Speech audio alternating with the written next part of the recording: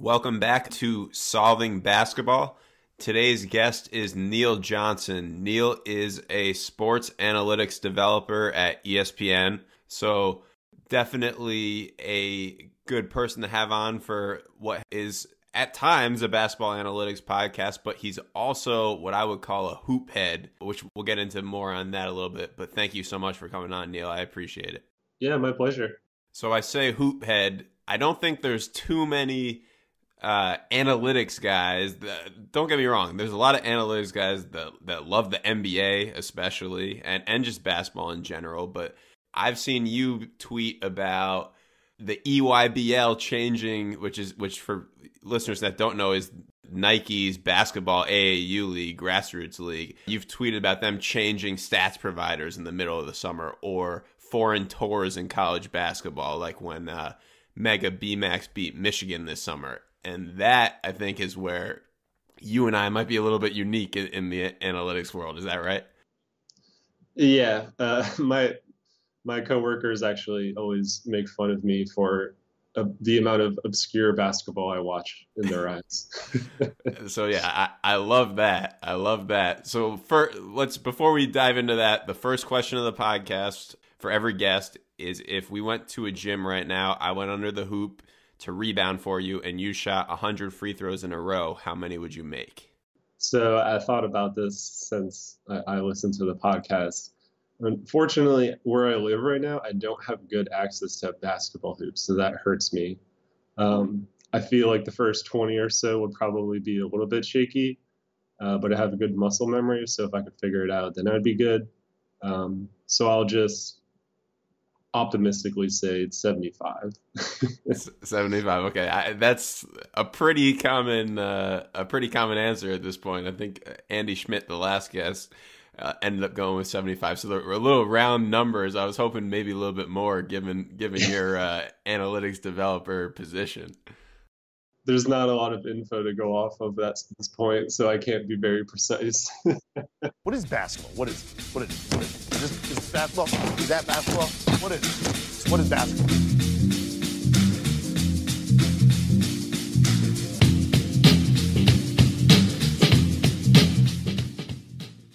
Let me ask you this then. I'm assuming you played growing up, and what is your basketball background? Yeah, so I mean, I'm 6'7", so I was naturally pushed into basketball. I grew up playing basketball and baseball.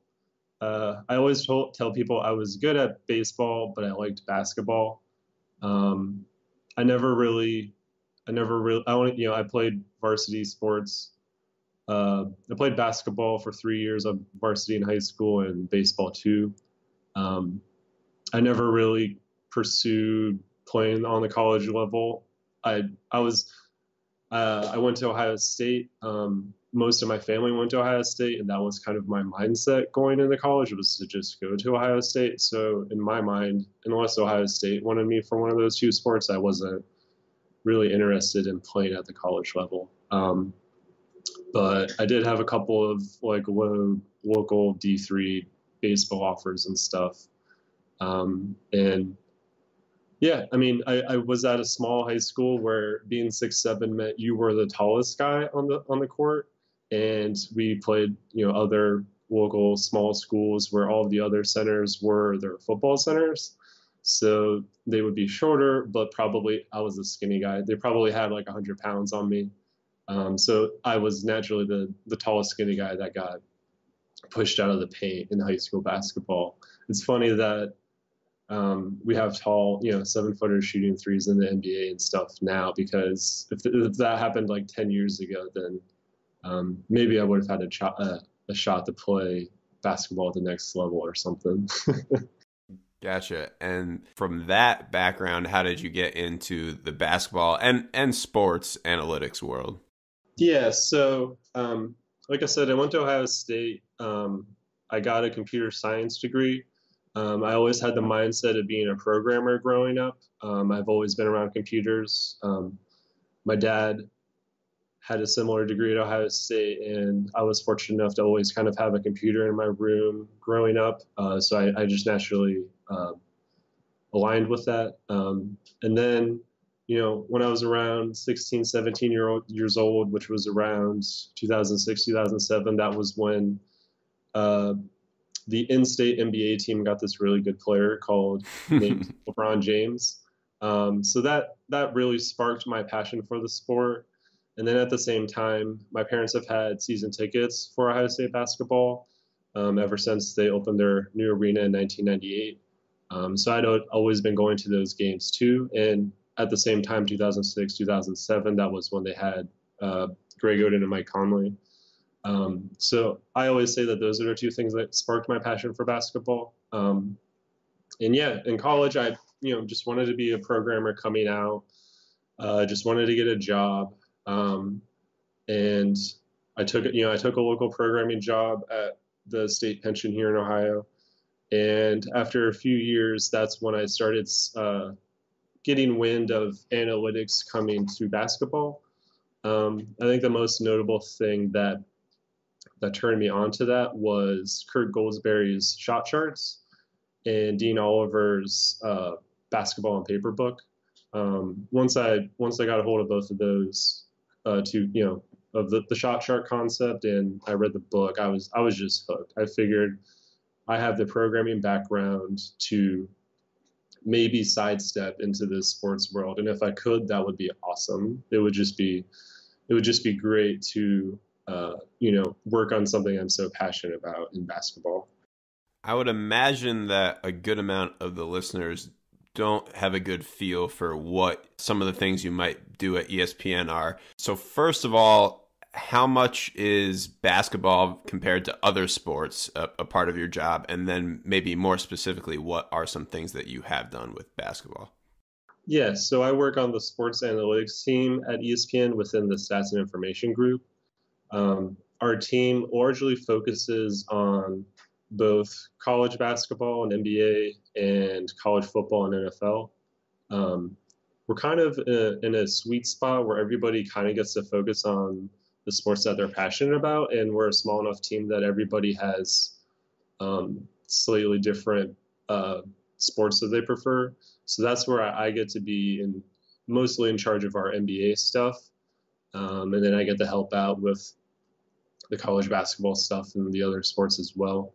What I always tell people, the easiest way to see our work is on the bottom line. If you ever see for one of those sports a % chance to win number, that is a number generated from one of our models.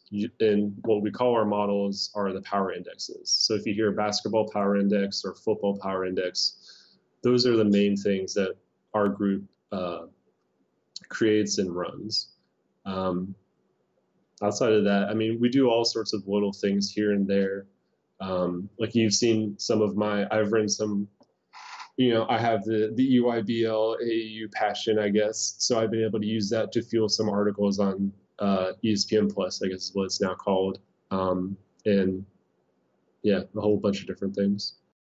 Yeah, so let's get into that. I saw you have 2 papers that listeners will definitely be interested in. One is called Evaluating the Predictability of Shooting from Grassroots Basketball to the Next Level. So again, grassroots basketball is the sneaker circuits, AAU. And then another one is called Projecting College Basketball Freshman Performance Using Grassroots Stats. So we talked about this on the podcast with Jesse Bopp, I think it was 2 podcasts ago. You're at this point pretty much the expert on this. I know Drew Cannon was trying to do stuff like this for Brad Stevens at Butler before he ended up moving to the NBA. I guess he probably still is doing it, just privately. You also had an article on ESPN, how AAU metrics predicted success of Robert Williams. So there has been some public stuff. What have you learned in all that research? Yeah, so I mean, the whole goal of that is, if you're a part of basketball analytics, you're very aware of, I guess, NBA Twitter's fascination with NBA draft models. So that's just a numerical approach to rating players in the NBA draft. And once I realized that these shoe circuits and some of the major high school basketball events were keeping box scores and publicizing them, I figured we could do the same thing, translating high school talent to the college level. So that was kind of the goal of those two papers. At this point, I would say using advanced stats, I guess the one that I'm most preferential to is box plus minus. That one it depends on how you slice and dice it, but in general, a good rough rule is that it's roughly as good as a scout's rating of a player. So if you go to ESPN.com and they have not the ranking, but the number next to their name, if they're like a 0.98, they're like a 5-star, that type of thing. If you look at how those numbers project to a player's freshman season, and then you look at how box plus minus for these grassroots leagues project to their freshman season, they're actually pretty comparable. The scout ratings are definitely a little bit better. Credit to them. They do a really good job, all of them, not just ESPN. Everybody, travels to all the events, sees the players in person. They do a really good job of, putting them in the right order, and then, putting them on scales of like a Kevin Durant is a once in a 10-year type player, that type of thing. But that's where I think what can help is combining the two to make sure that you aren't missing anything. And then the other part of it is scout ratings. They do a really good job for ranking the top 100, but about 1,000 players enter college as freshmen every year. And all of them obviously don't play in these, high major shoe circuits, but about like 500 of them do. So like what I've found is like using box plus minus to project how they'll translate is consistent 1 to 4 to 500 deep versus just the scout ratings that only are really consistent 1 to 100. And that makes sense because those guys they're human beings. They can only travel to so many games and watch so many players. And after a certain point, if they try to watch every single player, mentally they're going to be fatigued. They're going to expose themselves to having biases, like to treat your first evaluation the same way you would as your 100th. Whereas with your 100th, you might be tired, you might be sleepy. Like there's just a couple of things there that would make it really hard to do that. Or you could have a team of scouts, but every scout looks at things slightly differently, and then you would have to make sure that you're accounting for it that way, and that's kind of a big ask. So having a numerical approach, there's less biases there, and it's going to be consistent across the board. So that's where we're pretty much at with this stuff. There's a long way to go with this stuff.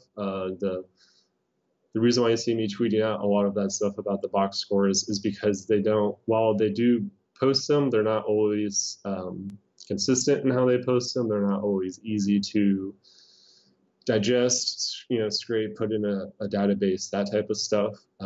So that's always a challenge. And yeah, at some point, I think as the stats become more and more available, as it'd be really nice if we had play-by-play for these events. It'd be nice if we had a lot of these events. I'm 99% sure it's just a parent keeping track of the stats. That's no offense to them, but they're not going to be as good as someone who's doing it for college or someone who's doing it for NBA. They're just doing it because someone needs to do it. So the stat keeping quality could go up as well. So it's just one of those things. And then like these leagues are only like 7 years old, like the Nike one. But then even the Adidas and Under Armour one are only 4 or 5 years old.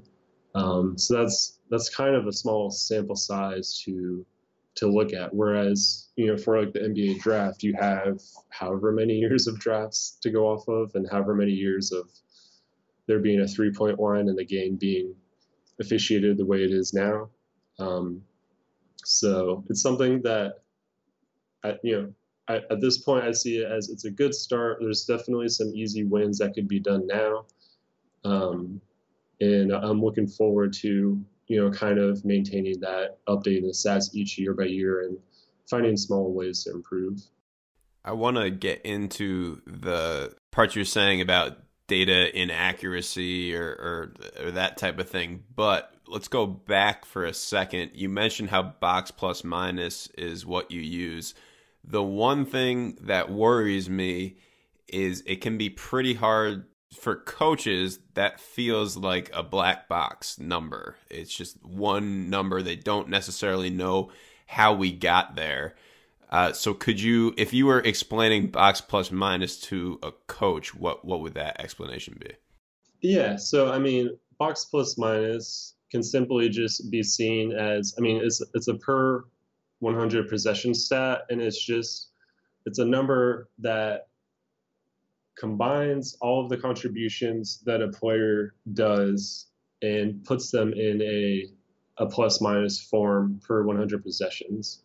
So you could look at it as simply if a player has a 10 box plus minus, they are adding 10 points per 100 possession over an average player. So what you're kind of doing there is you're factoring out how many possessions are in a game, because not every game is played at the same pace, and you're centering it on the average player. So average is 0, and anything above that is good. So that's where it should just be it's, I mean, a lot of people are familiar with PER, so a lot of the times I kind of compare it in the context of PER. PER is a similar type number, although I think it's centered around like 13 or 14. But that number was, PER was definitely designed for the NBA game. It was designed for an 82-game season. It was designed for, like, I think 13 times like 5, or I forget, like it adds up to the average score, I think, per 100 possessions, that type of thing. So there's just a couple of things there that make me want to lean towards box plus minus. I mean, yeah, that's just how I would kind of phrase it to coaches. Usually I don't, I'll give you the answer, but I imagine with most coaches, there's a dialogue there, because there's always going to be little parts that they aren't sure of, and you just have to be willing to answer all those things. Right. I totally agreed. And then if you were to somehow try to almost break it out, your paper where you have the evaluating the predictability of shooting, just shooting in particular, or the thing that everyone says is rebounding translates. Have you looked at individual skills to see from grassroots to the D1 level how they translate? Yeah, so at this point, the only things that I'm really confident to kind of share as like this is something that is consistently translate are free throw rate and 3-point attempt rate. So basically, how often does a player get to the line, and how many twos do they shoot versus threes? I guess what I've seen there is, or what would be good advice for coaches is, it's probably like an uphill like if you have a center or an undersized center and you want them to start shooting threes in college and they aren't shooting threes currently, it's probably going to be an uphill battle to kind of change how they approach their shot selection. And then same thing for, if you have, James Harden's known for his free throw rate. If you have a guard that you want to just start driving to the hoop more and drawing more fouls, if that's not already in his game, that's something that it might be a challenge to really develop that in that player. Everything else at this point, it isn't. I'm not confident enough to say other things consistently translate that well, and that's where I think the thing I need to look at next is to start comparing how well certain stats translate per team or per coaching staff, because that's the thing I think will happen is certain teams are better at developing shooting. Certain teams are better at, putting their players in positions to succeed, obviously, whatever it is. And then certain teams aren't, or they ask their players to do things that are much different than what they were doing in high school, and it doesn't work out well. And that's where, there's what 351 teams now, or 53 teams in Division One. So it's just such a vast array of teams on different levels with different styles. So it's kind of hard to consistently say much else translates consistently at this point. Yeah, that's fascinating. And if we can measure these players at the AAU level better, then we can start measuring coaches better, because we know their like base talent level that they're getting. So it's all related. It will be hard to ever determine causation necessarily, but it would potentially help us evaluate player development and stuff like that, like you said. Another area of the basketball world that we have talked about is junior college. And again, anyone in the junior college world that's listening to this, I'm sure when you mention the stats being a little messy, we're all like, yep, it's the same for junior college too. We have both looked at trying to do things with the stats on njcaa.org. What are your experiences with that? Yeah, we've definitely talked about this offline before, for sure.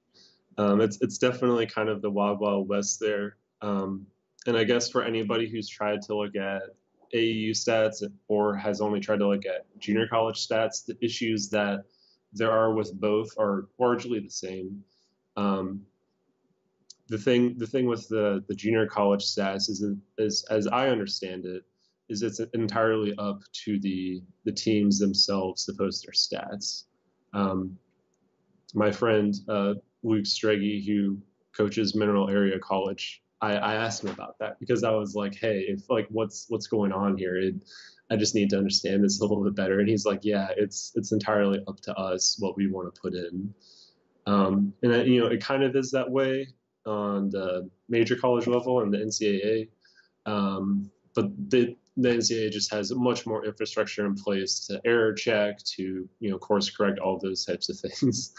So even if a coach wanted to slightly change the stats or something, there's some checks in place. But yeah, we've talked about it. That's another room or area for improvement. If anyone is listening to this podcast and is looking for ways to stand out themselves, it would probably this would be a great way to do it, would be to just find some way. I mean, honestly, just having a good stat repository set up for junior college where college coaches could look at the stuff in a much more streamlined way is already something that doesn't exist now. But then on top of that, gleaning insight on top of that using advanced stats, all of that type of stuff would also be great. I think the one main difference between like the high school grassroots stuff and junior college is, since every junior college is posting their own stats, every time they play an opponent who may not be in NJCAA, so it could be like California colleges, it could be the small college JV teams in the NAIA. It could be that there's some like amateur teams that'll play these schools, and then like prep schools too, I guess. If those non-junior college teams play multiple junior college teams, their player names are going to be very different per box score. So yeah, it's definitely not super easy to work with. Yeah, I spent a good chunk of my summer trying to work with it, and minutes is really the biggest problem, is that there's no consistent minutes going in. Sometimes it's just anyone who played is given 1 minute. Sometimes just the starters are given their 40. But one thing that we did do at New Mexico State, we took a lot of junior college kids there. We didn't necessarily look at the stats themselves, but there are junior college rankings, kind of like you were talking about with the ESPN or whoever for the top 100. There's a junior college top 100. And so we used that player pool and broke it down by height. And one trend, and it's, I would say, just how you said you would only feel comfortable with free throw rate and 3-point rate. I don't know if this trend is something that I should feel comfortable sharing, but I'm going to do it anyways. junior college bigs that went high major transferred at a ridiculously high rate eventually from that high major. And I think there could be some reasons for that. A lot of times you're taking a junior college kid because you just need a big. It's more out of necessity than want. So that was, without looking at stats, just looking at outcomes, basically, if they transferred or if they played a certain amount of minutes at the D1 level. That was one thing that we looked at. No, that's really smart. That's another way to look at things is, like a lot of the work we just talked about from the 2 posters I did was about predicting, but, predicting how future performance. And in your situation there, you're projecting outcomes where, that's kind of where we're at with this stuff that hasn't, it's kind of new areas to explore. Is not everything's clear cut and dry and easy to do, easy to work with, easy to understand. And that's where, even if you can just get an insight such as like, well, just like just by looking at the numbers here, it's not going to typically work out if we try to get this type of guy in this type of situation.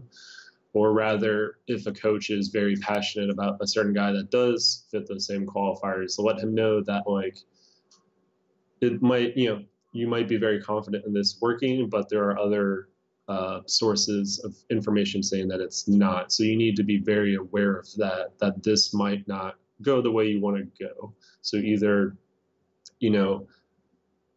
work harder in that specific situation to make it better, or, maybe possibly go a different route. If you have a 1A and a 1B, and the 1A is a guy that, a big trying to go to a high major, maybe you go with the 1B because they're roughly about the same in the coach's mind, but the other situation might have a greater chance for success. The other thing that I mentioned Drew Cannon in earlier, and he had a article that I wanted to get your opinion on. It's something that I've sent to some coaches in the past. It was about this whole recruiting thing, and it's from a while back now. I think it was on Basketball Prospectus. I don't want to misquote him, but the general concept was that in recruiting evaluations, evaluators are trying to fit certain stereotypes almost. So the guys that slip through the cracks are the ones who maybe aren't a common position, either offensively or defensively. So he wanted to get people away from someone being a 1, a 2, a 3, a 4, or a 5, but what are they on offense? What are they on defense? Are they a rim protector? Are they a floor spacer? More trying to look at them skill-wise than the traditional positional narrative. Are you familiar with that article? I'm actually not, but I really like what you said there, or I like the general gist of it. I think it was a little bit what Butler was doing, and I think he wrote it before he did anything for Brad Stevens, but they would have like an undersized 5-man, an undersized 4-man, who the highest of high majors of the world they just can't necessarily see them as the perfect 7-footer who's going to block shots, and that's a way to get some undervalued guys. Yeah, I mean I think that's really smart. What Drew's doing there is he's looking at how evaluators evaluate and where there might be gaps in their evaluations. And that's where it comes to, like, I imagine if you talk to these guys that go to all of these games and stuff, it's just such a grind, and it's such a large task. So that's where, it's natural for any human to, in general, just kind of put things into certain frames of reference that they've seen before in their life. So it totally makes sense there that scouts, so that article is old, so I'm sure scouts in general have also updated their approach to things and have improved, over time, obviously. And the game's changed a lot actually too. But yeah, like it would make sense that they were like, well, is he a 1, 2, 3, 4, or 5? Those are the types of things fans want to know, coaches want to know. And that's where it totally makes sense that's where Butler found, was able to overachieve in the talent that they got is one, that they could get these guys that were overlooked because they didn't have the physical attributes that matched their position, or their offensive and defensive sides weren't the same. And then B, that they were aware that that was the case and they needed to approach their game planning according to that as well.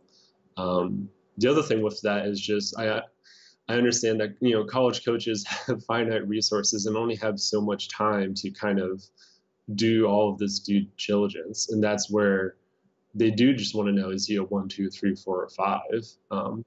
And somehow Butler found a way to kind of, under Brad Stevens, found a way to exploit those advantages that other teams weren't. Yeah, you've mentioned several times about one of the keys to analytics really is that the numbers are watching everything versus evaluators are just watching whatever they can fit in their 24-hour a day.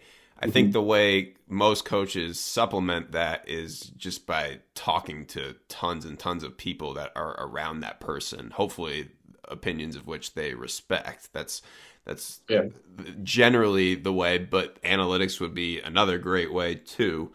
Let me ask you this. There's a podcast radio show called Wharton Moneyball, and they ask all their guests who usually work for teams, of these 3 problems, what is holding you back?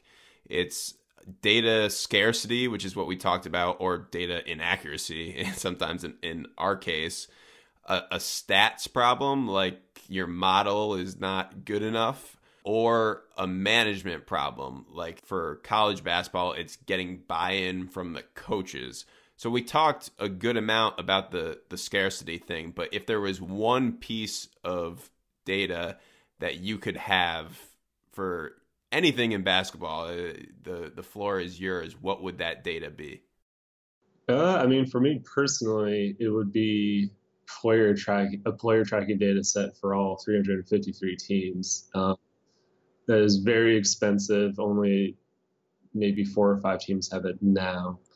But with my day-to-day job at ESPN, I'm working with the player tracking data in the NBA a lot. And a lot of times I just have questions of like, oh, well, because, they're very different games with a different set of rules and stuff. And I'm like, oh, well, it'd be interesting in college if we had this to, look into this. I mean, that's something that I think eventually the technology for that stuff, the technological hurdle and the financial hurdle will get very low in the next decade, and it'll be very easy for at least the high majors to all have some sort of player tracking data set. But that's the one for me personally, I think would be the most interesting. The one with respect to like projecting college freshman performance or just performance for college players, whether they're transfers, junior college transfers, or incoming freshmen, obviously would be, good, clean, consistent box scores from wherever they're coming from. But the other hurdle, I think, would be good, height and weight and wingspan measurements, combine type stats, those types of things. At this point, you can get the height of a player on the ESPN Top 100, Scout, 24/7 sports stats types of things, but it's all over the board in terms of accuracy. It's one of those things that I've been I don't have much pull by any means, but every time I get a chance to talk to a college coach or somebody around college basketball, I try to feed this into their ear. It's with these NCAA run basketball camps next summer. I really want them to do combine testing and to publish those numbers. I feel like that would there's been a lot of, criticism and concern of the new summer model with respect to recruiting and the live periods and all of that stuff. I think one benefit you could get would be measuring these players, weighing them, doing the combine type stuff. And that would really help out my stuff.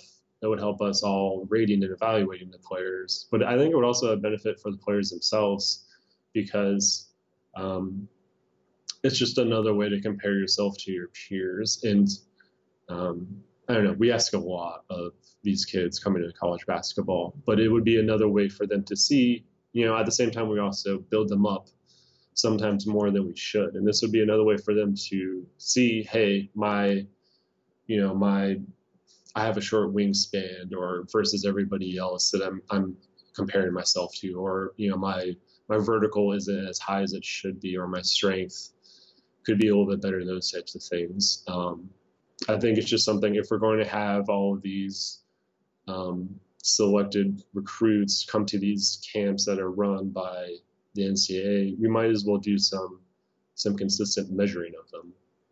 And then on the other hand, going back to the Wharton Moneyball thing that they do, now based off of the data or based off of whatever, anything that you have, what do you think is not being bought into enough by coaches? Or it could be an NBA front office thing, or obviously I'm more geared towards the college coaching world, but is there something that might be lagging behind what the data or analytics say?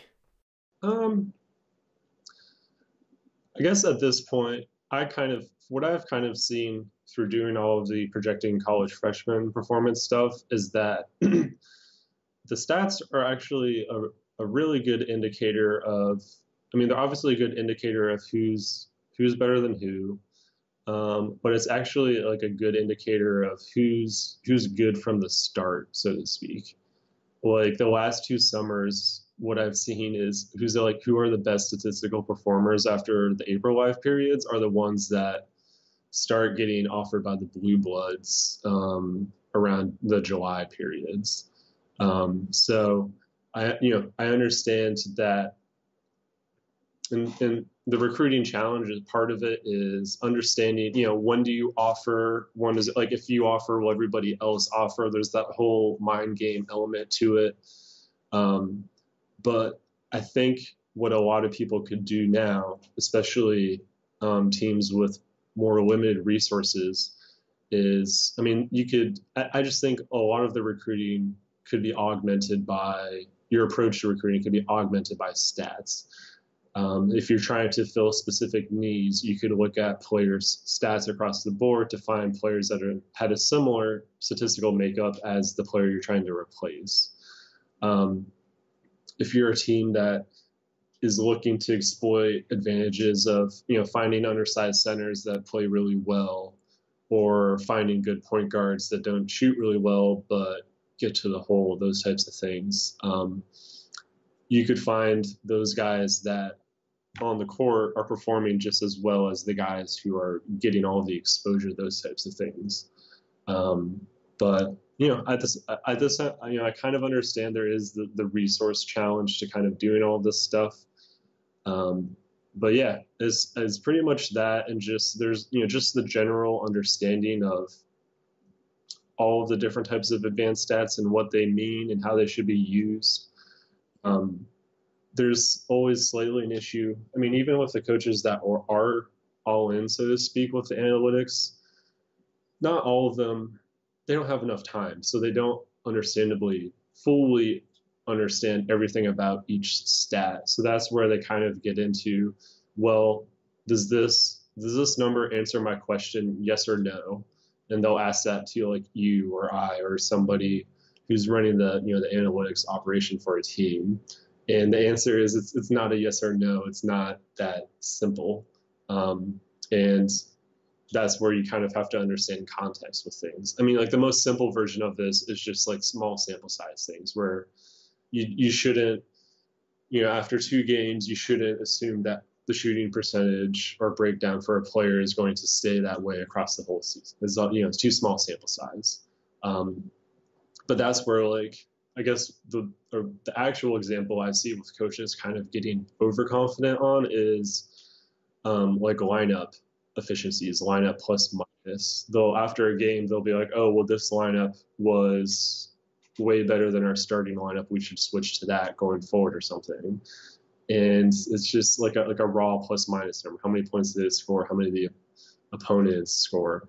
Unfortunately, it's not that simple. It's not reliable enough to work off of just like a 1 game sample, off of even like a 4 or 5 game sample. There's just a lot of variance there. It's variance in opponent. There's all different factors. Like the one issue a lot of analytics in basketball kind of struggle with that might be more easy to understand is just like for defense is obviously hard to like understand in general, but one specific element of it is like contested, defense against 3-point shooting. It's hard to parse out like, well, did the contest affect the shot, or did the player just make or miss the shot? For jump shots, it's just so much less important that you contest it versus a shot around the rim. So that's where it's very hard to understand if the contest affected a 3-point shot or not. So what happens is your 3-point shooting defensive percentage number is very noisy. So like the other team could have just missed the shots whether or not it was contested, or it's just hard to break that element out. So that's one of those things where shooting defense in general is not as consistent of a thing that you would want to look at as you might think. One thing people should probably do is, instead of looking at like, oh, well, like let's say you had 1 game where you're three, very simply, let's say after 1 game, the other team shot like 30%. And instead of thinking, oh, well, we're good at defense, you need to look at it as, well, they did not shoot well. You need to look at it as that happened in the past, not that this is some indicator that we can rely on going forward, So that's like, there's just little things like that where coaches are like, I'm looking for the answer. Does this give me the answer? Yes or no? And it's just something that there needs to be context. There needs to be a discussion around it. It's just not as simple as yes or no, this player is better than this player, those types of things.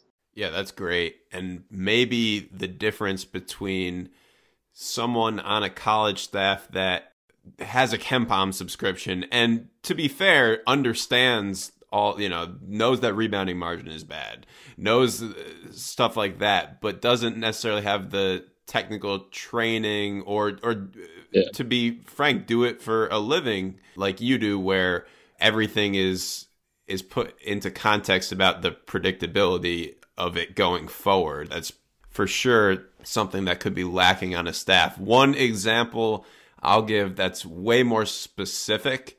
Yours were better answers to the question than this, but just something very specific on the floor that I've talked to a couple coaches about in the last year or two is, so for the most part, we've begun to come to an agreement in the basketball community that at least a lot of mid-range shots are bad. So if it's late in the shot clock, you might need to take a mid-range. If you have someone who's really, really good at shooting mid-range, they might need to take mid-ranges. There's nuance to it. It's not a yes or no thing. But one place where it seems like in the coaching community it's welcome to take mid-ranges, where I would push back on, is baseline out of bounds plays. So for whatever reason, there can be like 20 to 30 seconds still on the clock. I'm not talking about late shot clock baseline out of bounds, but just regular baseline out of bounds. Every team in the country, it seems like, has a screen the screener baseline out of bounds play that leads to a mid-range jump shot. That's the primary option off of that play. And in talking to coaches, their counter argument is, for whatever reason, since it's that play is designed for a shooter. He knows his job. He knows what he's got to do, and they feel like he shoots a better percentage because of that than in the flow of the game. I would say that play should probably be either designed for a 3 or designed for a layup. You have total control over it because it's a dead ball. So I prefer baseline out of bounds plays that try to get a layup, or there are some that just like get really good spacing and then you play from there. What are your thoughts on the coaching counter argument that like this guy shoots really well in that specific situation? I mean, that's what you're kind of seeing with the Spurs now, is they have mid-range shooters that on average shoot almost 50% from the mid range. And then if they're wide open, that bumps up to like, 2/3 of the time they make it, that type of thing.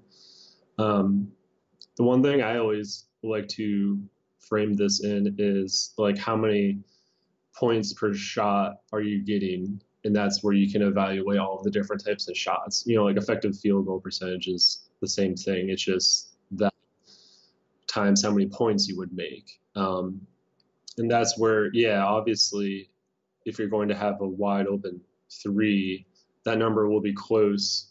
It'll be close to three depending on the shooter, but it'll be almost like a guaranteed 2 points. And then same if it's like a wide open layup under the hoop, or it's like an alley-oop dunk for someone who can catch the lob. And that's where if you have a mid-range shooter who is exceptional from the mid-range and you can get him a wide open mid-range shot and you think that's the best out of bounds play you have or the best out of bounds play you have in that moment, I guess that's fine. But you're right. In terms of in general, over the long run, you shouldn't be designing plays that do that. You should be designing plays that get you dunks and open 3-point shots. Like if you're in the off season and you're like, all right, we need to overhaul our ATOs. Those are the outcomes you should be going for. And yeah, that's the other thing to consider is an ISO contested 2-point shot with 5 seconds on the shot clock is fine. So that if you had a mid-range shooter that shoots exceptionally well from that area, that can give you the confidence to know, like, well, if the play breaks down, we just need to let everybody know that person needs to get the ball because he will shoot the worst shots better than the average player.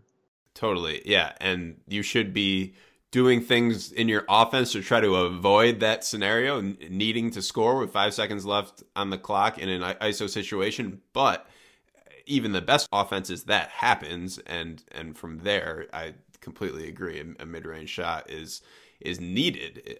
And then the flip side of the baseline out of bounds thing is that I think it's almost like a coaching, people trying to out-coach each other. Everyone is like on game days, you go over everyone's baseline out of bounds plays and shoot around. Like that's a pretty common thing. Sometimes coaches are so concerned with taking away the baseline out of bounds play, trying to make sure they don't get a shot out of it, the other team, out-coach the coach, that maybe they should be thinking more like, do I want them to take this shot? Like maybe we're okay with that. In defense in general, I think that the best defensive coaches are more so than trying to out-coach the other coach. They're just trying to force the worst expected value, like we were talking about, right? Yeah. And that's where, expected value is another way to look at it.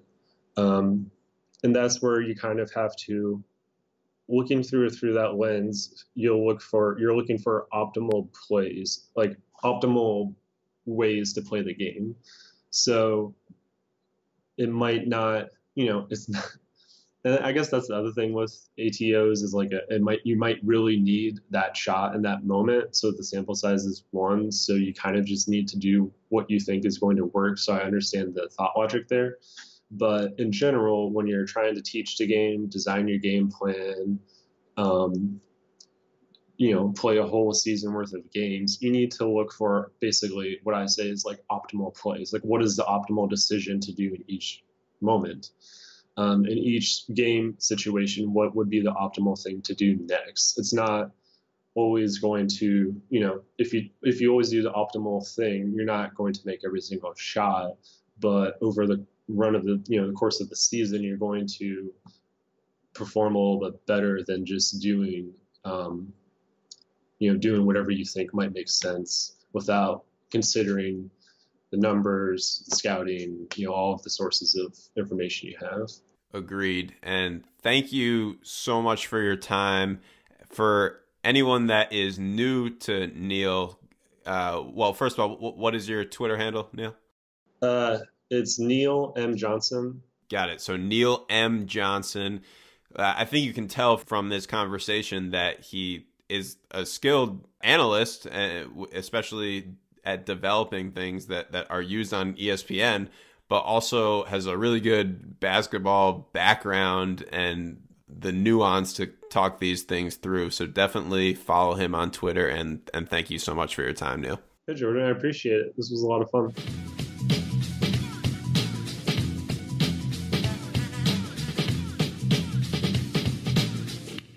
No hand checking Michael Jordan, Scottie Pippen, Tony Kukoc.